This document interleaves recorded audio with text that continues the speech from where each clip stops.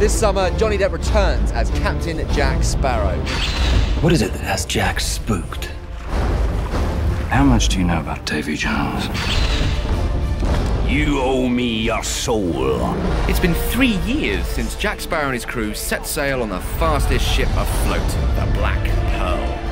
This summer, the pirates are back. There is a chest. The dead man's chest.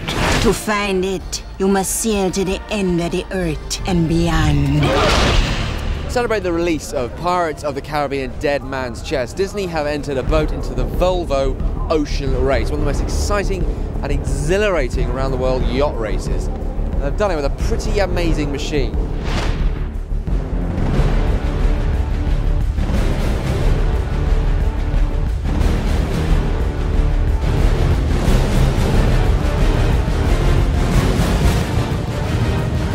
Now, luckily for Disney, the skipper of this fine vessel does not have a taste for rum or a liking for piracy.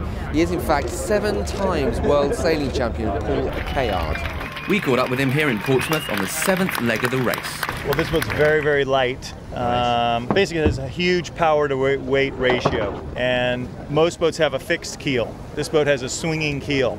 So what happens is that you can swing the keel out to windward and get a lot more stability. So the net result is that this boat weighs half as much, for example, as an America's Cup boat, same sail area, and it goes twice as fast. We're looking for this. The chest of Davy Jones. What is in the chest? Now, the reason we're here is to try and get the scoop of what happens in Dead Man's Chest, because joining the team for the race today are 2 of Captain Jack Sparrow's pirate crew, otherwise known as actor Kevin McNally and co-star MacKenzie Crook, a.k.a.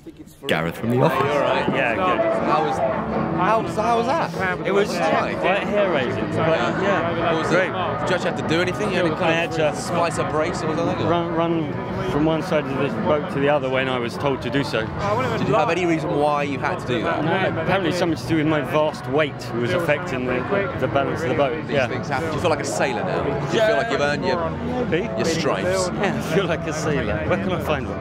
The last time we saw you, you were being captured by the British, ready to be kind of led off, ready to be hung. So what happens next? What can we expect? Well, I mean, at least I did surrender at the end of the first one. Stuck up my hands and surrendered, which means that, you know, I made the sequel. All of those fools who didn't surrender got run through. The writers obviously looked at pirate stories, thought, what do we have in the first one that we need? And sea monsters feature very heavily in that list. And so, yeah, we've got a huge giant squid that attacks the ship. Excellent. As you do. As you do. And what was it like working again with Johnny Depp? Brilliant. I mean, yeah, this is the 4th movie I've made with him now, and it's great. I mean, he's a very generous actor and brilliant to watch perform. He's quite an inspiration. No, MacKenzie must have loved this today. I'm sure. A year at sea, and then he's sent out again. Yeah. The last time we saw of you, you were being captured by the British. So what happens next? Well, I could tell you, but I'd have to kill you. That's understandable. But all I can say is that the adventures are even more exciting. But of course, this time, all of your favourite characters from the first movie are all on the same boat, and we're all pirates now. We get captured by a lot worse people than the British this time, though. I've heard tell there might be some sort of a kraken or sea beast. Well, he's not even the worst of it. We've got cannibals. We have the East India Company, and we do have a sea beast. To say nothing of Davy Jones himself, who's about the most evil thing you could imagine. Some sort of half crab squid. Oh, it's even worse than that. Don't even go there. You won't sleep tonight.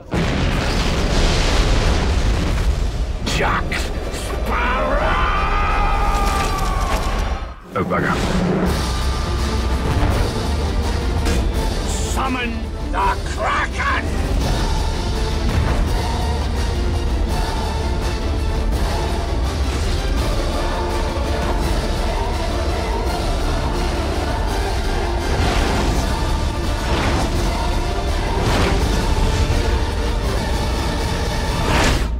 Now, on the night of Monday, the 3rd of July, we are hoping to meet Johnny Depp, Keira Knightley, Orlando Bloom and Bill Nighy down at the UK premiere of Dead Man's Chest. So hit subscribe on iTunes to be the very first to get the premiere video podcast.